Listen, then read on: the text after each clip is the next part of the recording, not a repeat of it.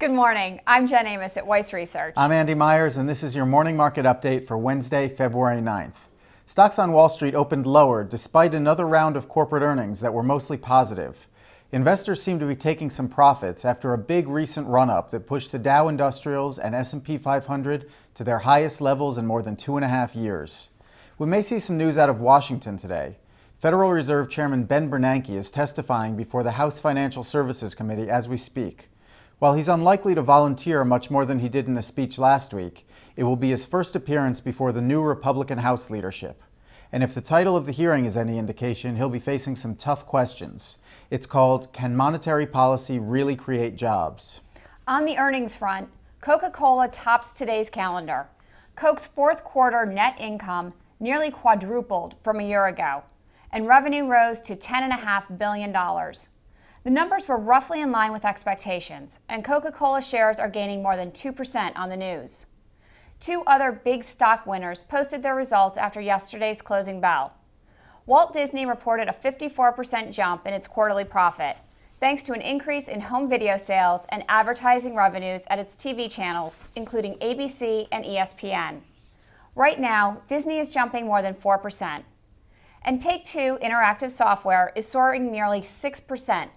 The maker of video games such as Grand Theft Auto and NBA 2K11 blew away Wall Street estimates after a strong holiday shopping season.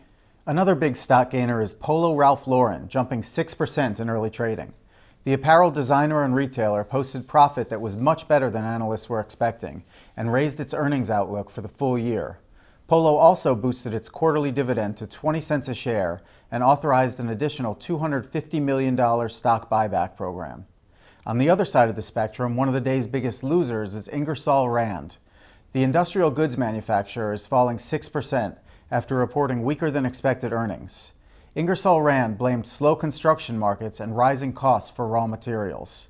Meanwhile, defense contractor Northrop Grumman is moving higher following its quarterly results. And after today's closing bell, Cisco Systems, MetLife, Prudential, Allstate, and Whole Foods are all set to report. A few other stocks to keep an eye on today. Apple has reportedly begun production of a new version of its iPad tablet computer, according to the Wall Street Journal. The new version will likely include a faster processor, more memory, and a front-facing camera for video conferencing. But the display may have a resolution similar to what's available on the current model. The journal says the new iPad will be available through AT&T and Verizon Wireless. Meanwhile, software company Real Networks is cutting 130 jobs, or about 10% of its workforce, as part of a restructuring plan. That stock is losing about 1% on the news. But 3M opened higher after it announced that it's raising its first quarter dividend to 55 cents a share and authorized a new $7 billion stock buyback program. Finally, let's check in on the overseas markets.